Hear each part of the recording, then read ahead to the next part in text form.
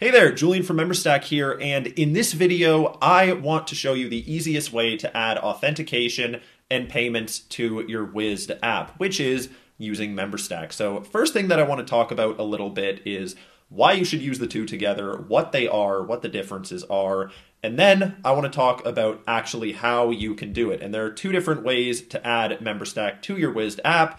We'll get to that when the time comes, but first things first, I want to explain what is Memberstack and what is Wized. So if you remember anything from this, let it be that Memberstack is the brain of your business and Wized is the brain of your app. And not every single project needs to use both. Maybe it only needs Memberstack. Maybe it only needs Wized. But if you're building a SaaS, if you're building a business which is powered by your Wized app, this is possibly the most powerful combination that you can use because Memberstack is made to allow authentication and payments on your site. And that is all we focused on. We have made it extremely easy for you to set everything up and extremely powerful for you to manage your members. And the thing is with Memberstack, all of these features are things that the majority of online businesses have. And it's stuff that you're going to need to build out in Wized, regardless of whether or not you're using Memberstack. So the good thing here is that all of this stuff, which is going to be a headache for you to build custom, Memberstack has right out of the box.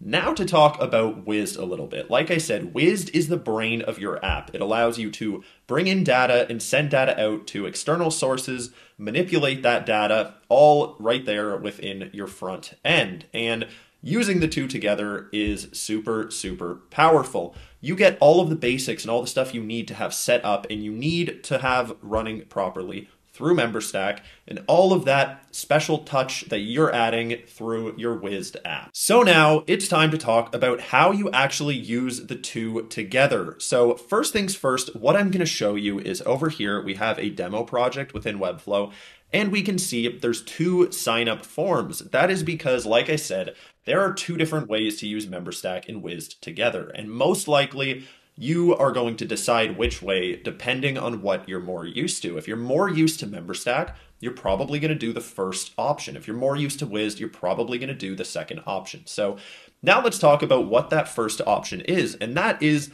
directly installing Memberstack on your Webflow site and then using it in Wized when you need to. So what we can see here, for example, is a sign-up form. And this does not have Wized attributes or anything like that. We simply installed Memberstack on our Webflow site by adding that custom code right up here. And then we added attributes, which is all done through Memberstack. We have a whole bunch of videos explaining what these are, how to get them, how to set up plans, so on and so forth. But as you can see, data MS form sign up, we have a plan attribute, we have attributes here for the inputs, the email, and the password, and that is it. So once you do that, you now have a working sign-up form. And just to show you how that works in Wized, here we are, and let's go ahead and just go ahead and create an account. So let's make a new one with some info, and as you can see here, we are now signed in. So I'm going to have to refresh this so that it shows the correct page. And then what we'll see is that I have a request set up called get current member right here. And that is getting all of the data about the member, even though we've signed up directly through Memberstack on the Webflow site. Wized and the new built-in integration allows you to get all of this data right here. And you can use this in Wized however you want. You can use this, for example, the member ID to update certain rows in your database which are linked to that member. You can use that member's custom fields. You can do all sorts of things. And the good thing about this is that, as you can see, it is extremely simple. Just a few attributes and you have everything that you need already set up. As you can see as well, now that user's fields are being pre-filled directly into this form. And that's just one example, but the point here is that if you're doing it directly through Wized, then these are all individual things that you need to set up. The benefit of using Memberstack in this way is that everything is done for you right out of the box. And then you don't need to worry about all of this. You can just focus on the really cool stuff that actually makes your web app good, that actually makes it so people want to buy it, instead of focusing on things like payments, like logins, like signups. You have everything that you need right here. So with that being said, the next way to do it is directly through Wized. And this is something that the good thing about it is all the data lives right there within Wized, which is quite nice. And if you're used to building web apps with Wized, you might prefer this method quite a bit. So what we have here is our other form. And if we go into Webflow, what we're going to see is that this does not have Memberstack attributes. It has Wized attributes. So we have all of the Wized attributes that we need right here. And then in Wized, we've added an app with our Memberstack public key right here, which just to show you, you get that from DevTools in Memberstack. Simply add that and you are good to go. And then within Wized, you would set this up just as you set up standard actions and requests in Wized. So if I want to go ahead right here and make a sign up request, let's go ahead and do sign up. Whoops, don't need that squiggly bracket. Select Memberstack as your app, and then find sign up. Not provider, that is for social auth. There we go. Sign up, email, and password. So just like this, you're going to want to do return, and then you're going to want to get the value of email, just like that, which is currently nothing. And then password, you're going to want to get the value of password. So again, return and get password, custom fields if you have them, and then plans as well. Let's go ahead and add this right here. We need our plan ID, which we're going to go ahead and get from Memberstack, just over here. Back into Wized. Whoops, paste that right in there. And there we go. And now we're going to want to set up an action to make this work. So let's go ahead and do new action and do sign up.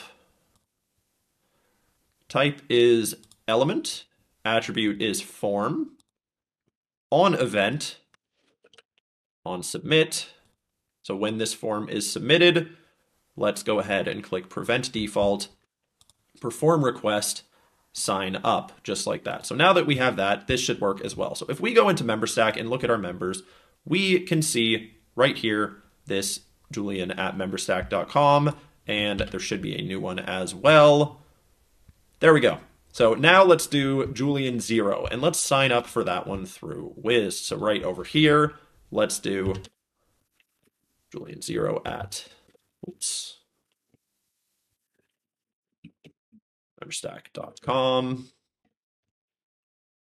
Password, some random stuff. So then if we click sign up right there, then our member should be signed up. So as we can see, right there, they're there with the plan added. And if you're doing this method, you don't actually need to have the Memberstack script on your site, only if you're using it for, let's say, comments or something like that. But in this way, it is all handled directly through Wized. Now, with this, there is a bit of a double-edged sword. And what I mean by that is, as you can see, I clicked sign up right there, and nothing happened because I didn't define anything. So that is good in the sense that you get very, very strong control. If you're used to building web apps within Wized, then that does not scare you at all. That actually excites you because what do you want to do next?